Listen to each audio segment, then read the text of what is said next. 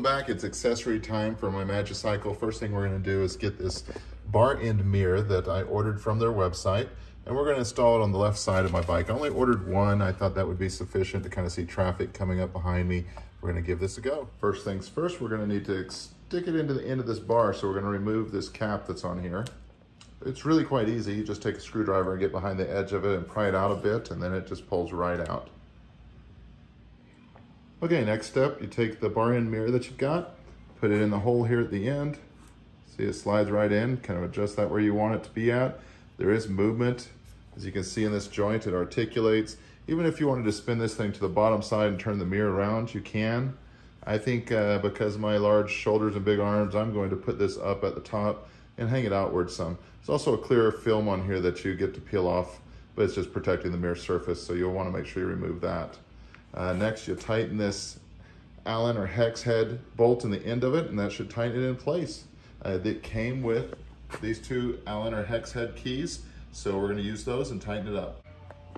Okay, of the two Allen keys, it does take the larger hex key.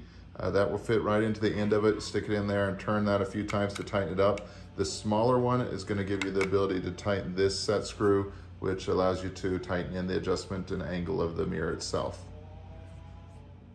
Okay, next, I think it's important to get on the bike, take it out to the street, and find out where it's going to be the best position. Go ahead and peel this plastic film off. I think when you're riding the bike, you don't want to see a whole lot of your own body, for instance, in the shot. What you're looking for is to get a nice view of the street behind you. Adjust the angle. You can also adjust this up or out. As I was moving it out of my garage, I found that I did run into something, so I think I'm going to put it in as much as I can and just adjust it to see down the street. So that looks great. I'll tighten it down there. All right, that looks great. I can see the street very well from behind me while riding.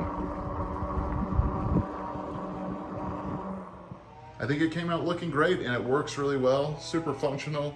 This is the mirror.